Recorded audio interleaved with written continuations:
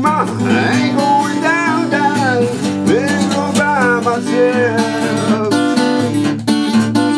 Well, I ain't gonna carry you, baby, carry somebody else.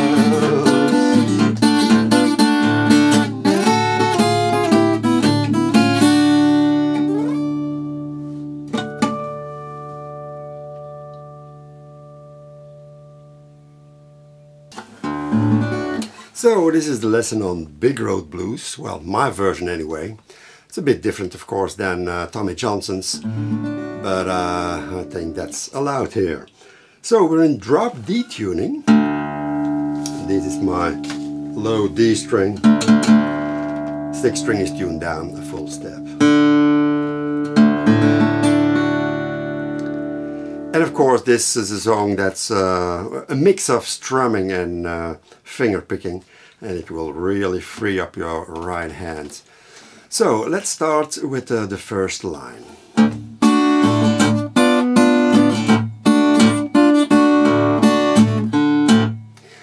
And you notice the muting of the bass, because if you don't do that it sounds... it's gonna sound into the other beats, and it's not a pretty sound, I think.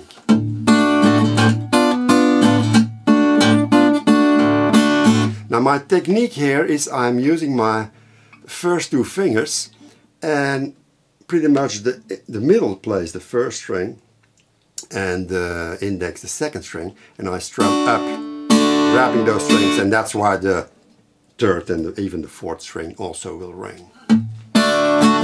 And also the down strums are with the 2 fingers like that. Maybe change a little bit the angle to show you that.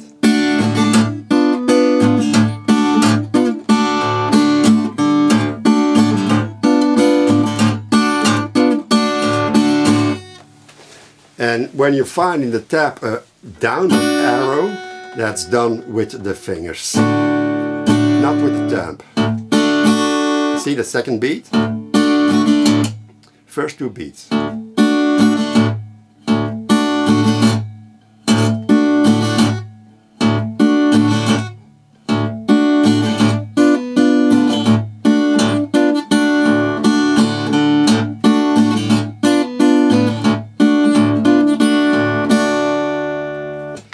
And then we go to the basic arrangement behind the vocals, and let's start from the top again.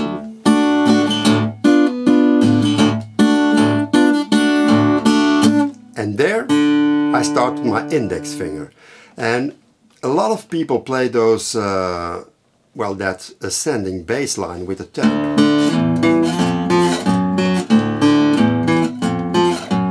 Nothing wrong with that, but I prefer to do it with the index thumb. And my index finger, when it goes up, it will bend a little bit. I'm not holding it stiff like that, but loosely. You see, it bends a little bit like that. And I'm really hitting the 4th string really hard, so that the 5th string will also, well, not ring, because I'm gonna mute that with my 2nd finger when I go up. But it will give you a bit of a percussive sound.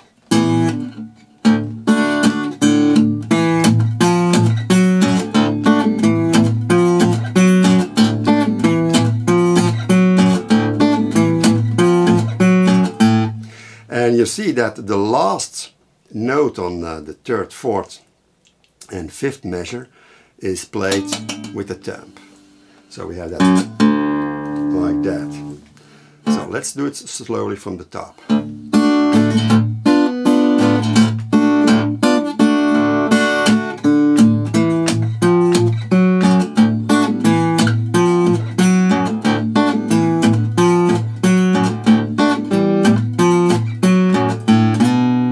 And notice that the D chord that is played every first well, beat of the 4th and 5th and 6th measure, I'm also playing that with the 2 fingers, middle for the 1st, index for the 2nd string, and a small upstroke. And I keep it short and mainly because I leave the left hand fingers to do the bass run, of course.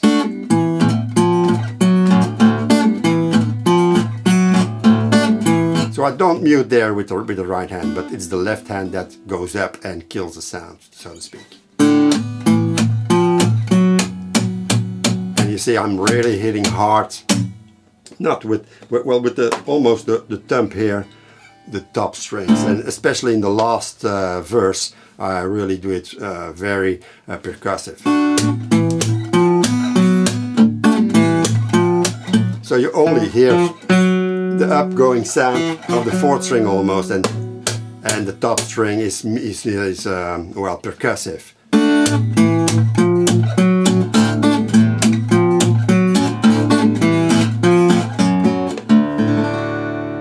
Don't have to do that all the time, but it's a possibility, of course.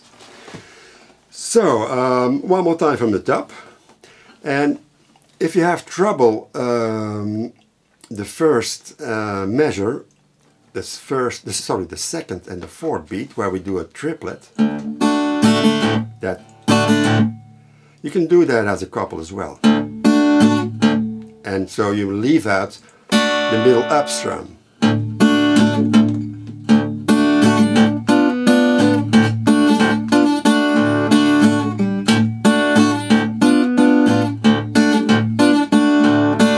See, if it's too difficult to do a triplet, you can do a couple, of course.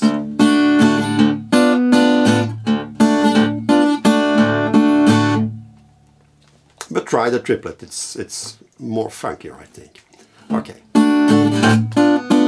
And that upstroke is very lightly.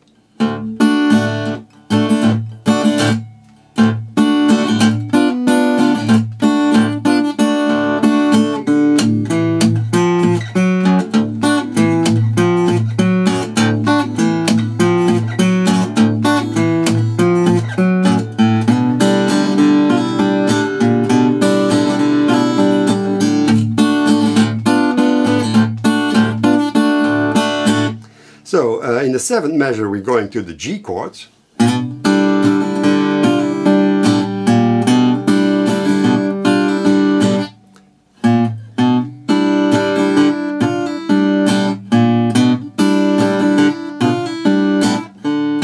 And keep the basses a little bit muted with the right hand palm here. And that it is that down strum of the last beat of the seventh measure is also muted. So this stands out more if you muted that previous down strum. And that down strum, last beat of the seventh measure, is with the fingers, not the thumb.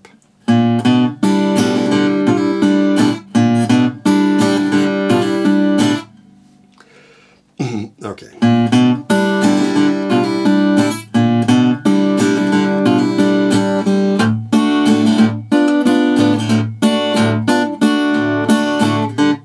And there, the ninth and the 10th measure is, of course, the same as the first and the second measure.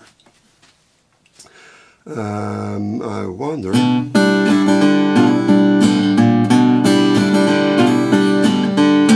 I'm playing the last beat of the 8th measure with the thumb. So we have that down strum and then the thumb.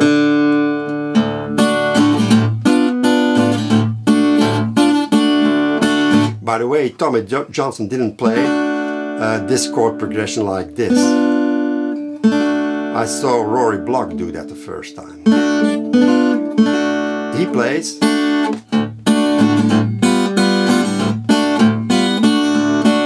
it goes to a G7 chord, partial G7 chord, simply like this. I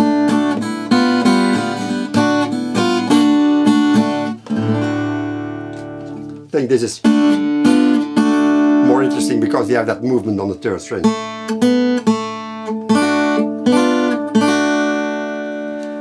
Alright, so we were the 9th and the 10th measure.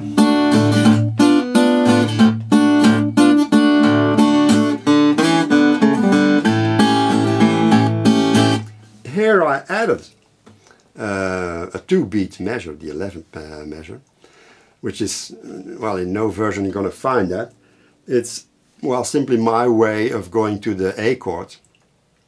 And this is, of course, typical Blind Boy Fuller, Reverend Gary Davies movement.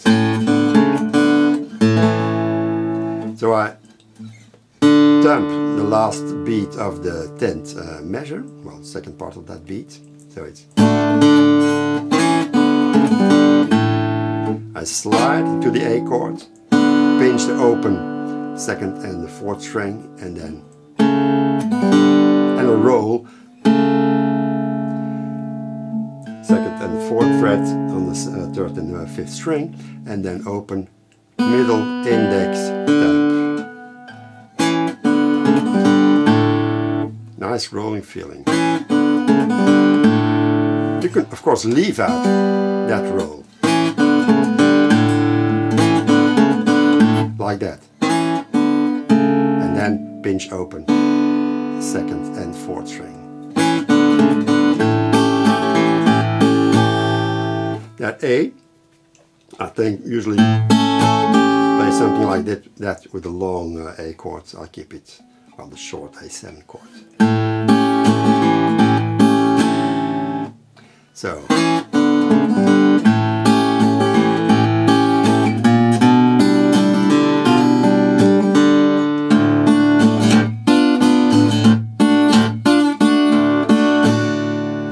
So we went to that A.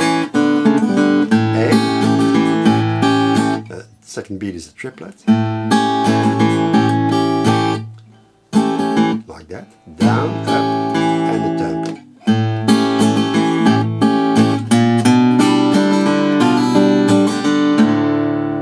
Also in the 2nd and 4th beat of that 13th measure we have triplets.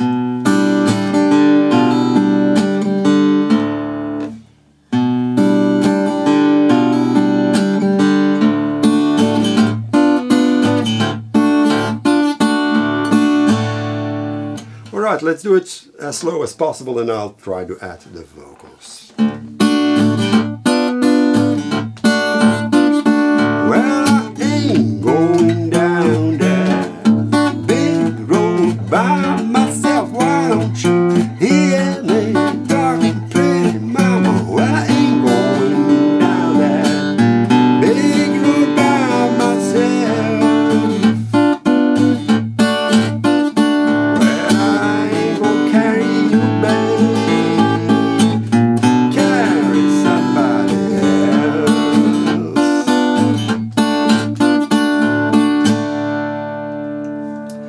So that's it for the introduction and the verse.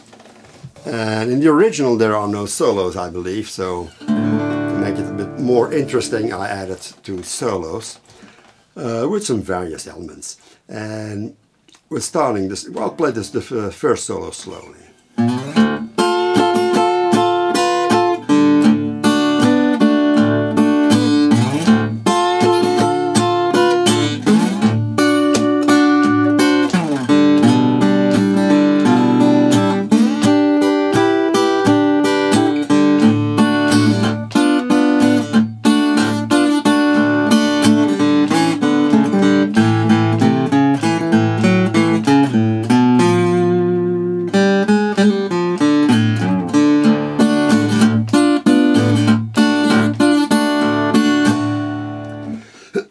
So we're starting with a slide up to the 5th fret, well, indefinite slide. You slide and somewhere at the 5th fret you start, but you don't do that.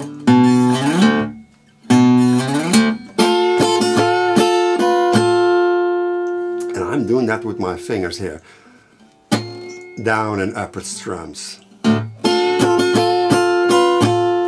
And my palm here, when I go down, you hear me, only the first 2 strings ring, and since I'm bending the 2nd string, the 3rd string is muted by the 2nd finger that goes up. But it's important that you're not going to do it like that, because that sounds pretty awful, so it must be a controlled strum upwards and downwards.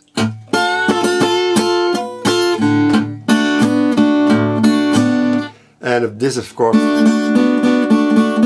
is Tommy Johnson's other song about the alcohol. I forgot the name. I did a version of it. Canned Heat. Where he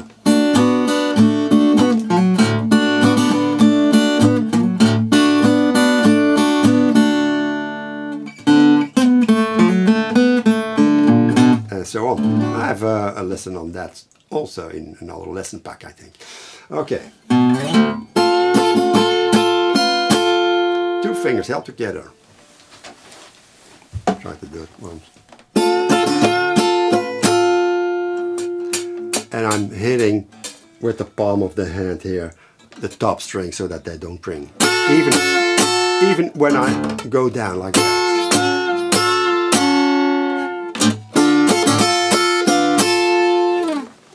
Okay. And then with the temp. And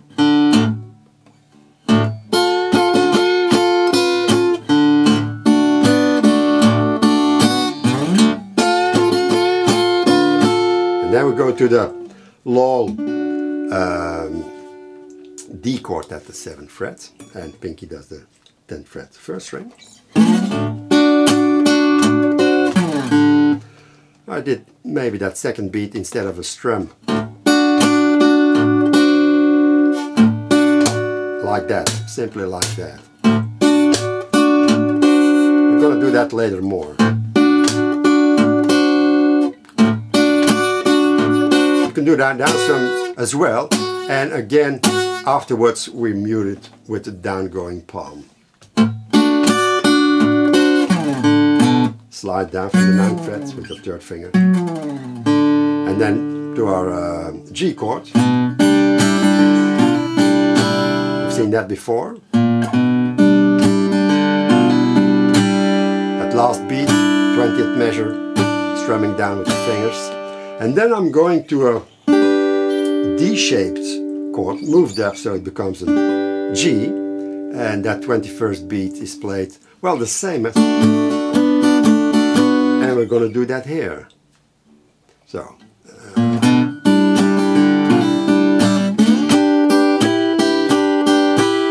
And here it's important, of course, to mute those bass strings. That sounds awful, so. And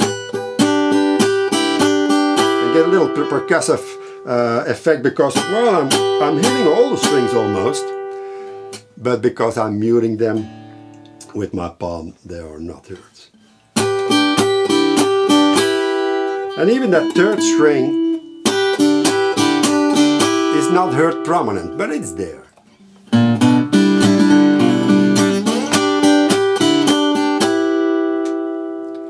Okay, and then the last beat, well, the last note of that beat, 21st measure, is with the temp. Let's play those 20th and 21st measure once more.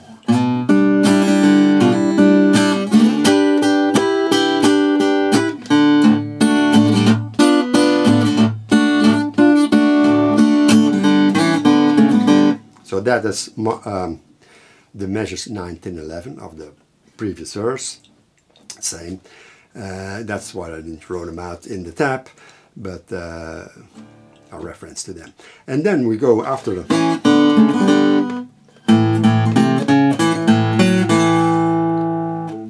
simple boogie figure,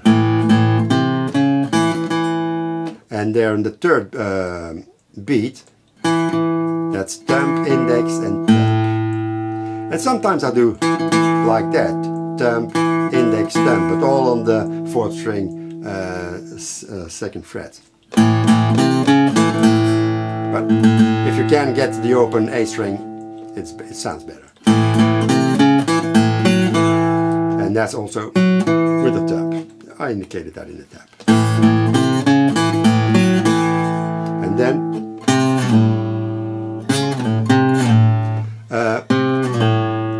pull off with a thumb. I hit it with a thumb, and then slide into the 2nd fret 5th string, followed by a bend on the 3rd fret 4th string. Let it ring 1 beat or more, it doesn't really matter. And then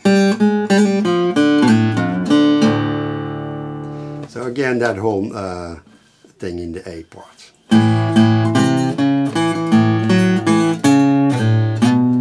And sorry, I made a mistake in the tap. It should be from the 4, 3, 2, and then open. Works too. But it's more difficult to go to that 3rd fret and do that. Better 4th fret. 4, 3, 2, open.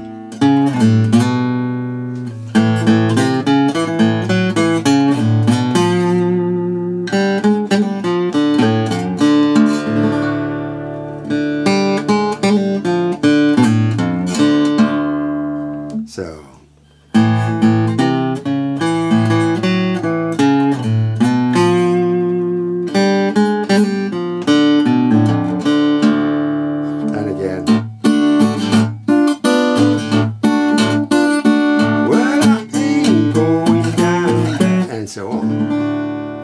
Then we have another solo,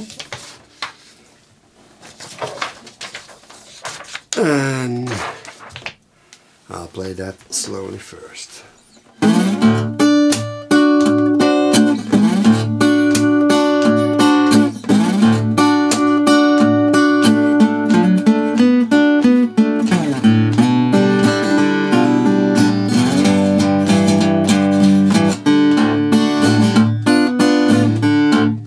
Sorry.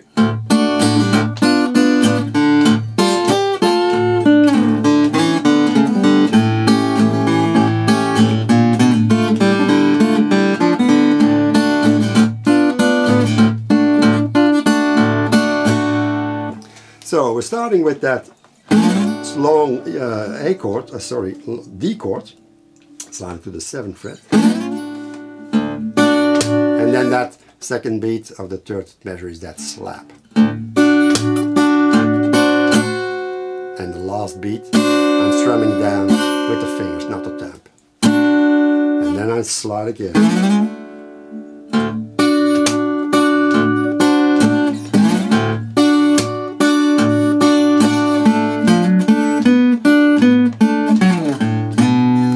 Now that sometimes I add a few notes to make it more, syncopated. You can use anything using those positions. And I can't really remember what I really did, but this is a solution, of course.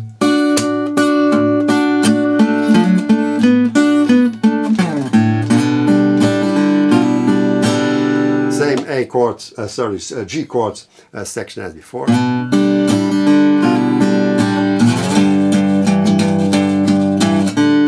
And then we have a boogie figure going to the 5th fret, just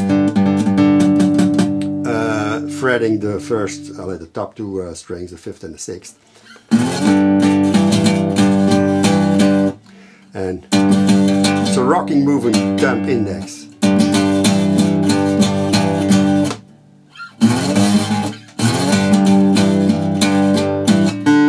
Then the last note of the 4th beat is a thumb.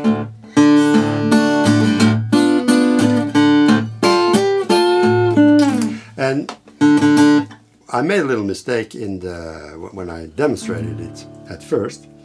It's important to play in the 36th measure, that open D string in the last beat, and that's not the same as before. I'm playing that, and that's an upstroke, 2 fingers, and then downstroke, and again I'm muting all the other strings and going down.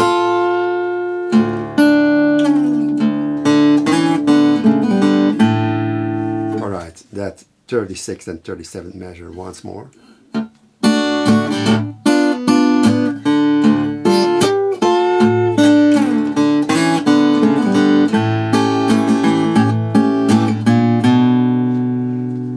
Same section as before.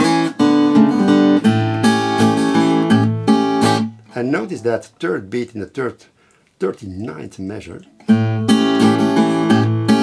I sometimes mute by, after I picked it, put my fingers, picking fingers on the string, so you get a short sound.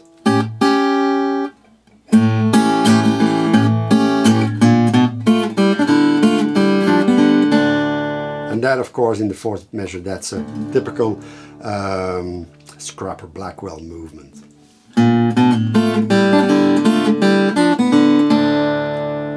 He uses this not in well, in his blues in sorry, in D, often, but hammered on like that.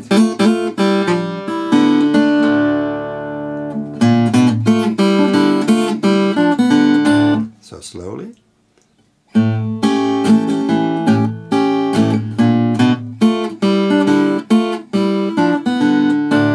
A lot of pinches.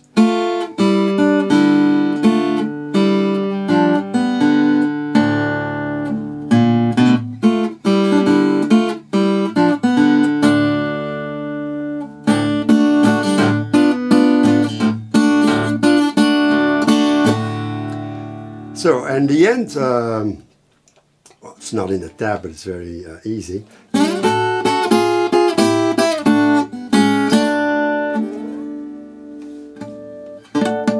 So you simply, it's a typical turnaround. He uses that in Canteed as well.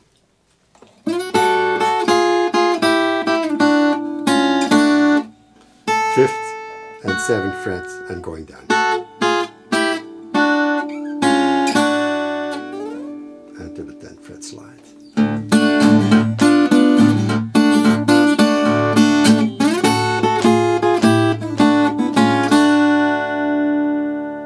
Different feeling then, and then